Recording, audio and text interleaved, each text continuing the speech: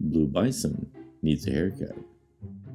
Written by Scott Rothman and illustrated by Pete Oswald.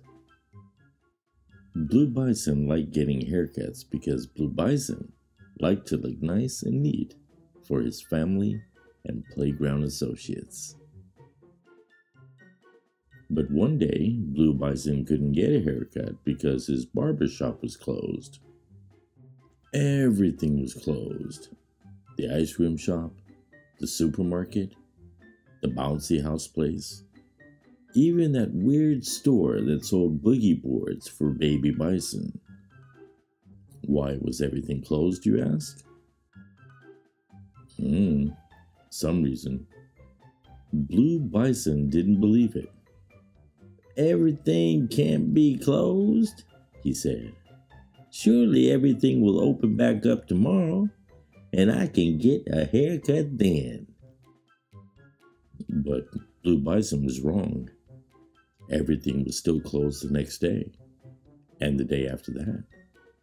This made Blue Bison mad. So he rammed his head into a nearby rock.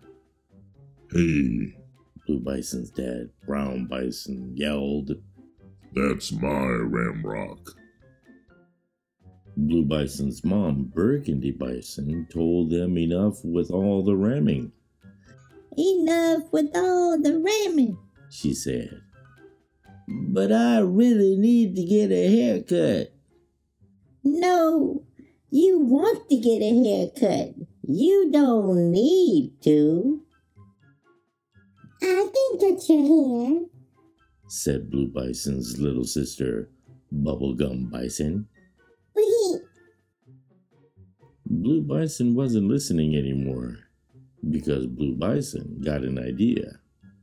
Blue Bison went to his barber's home and offered him a deal.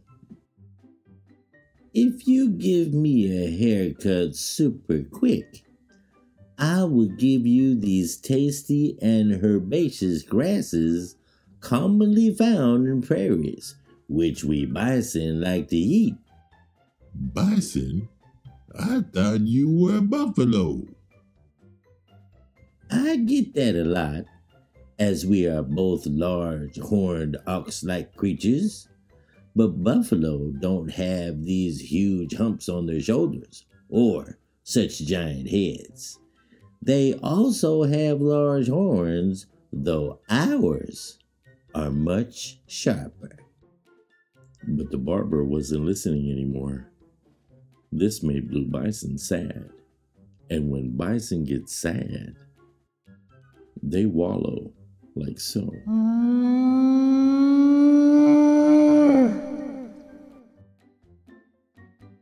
Blue Bison's family and playground associates tried to cheer him up. "I think you look great, honey. Hey, buddy, your hair is fine. Boohee. I know we are only associated with each other through our time in the playground, but we too enjoy the long length of your hair." "I can cut your hair," said Bubblegum Bison, who rolled out a lawnmower she found. Blue Bison laughed at the idea of his little sister cutting his hair with a lawnmower because it was so utterly ridiculous.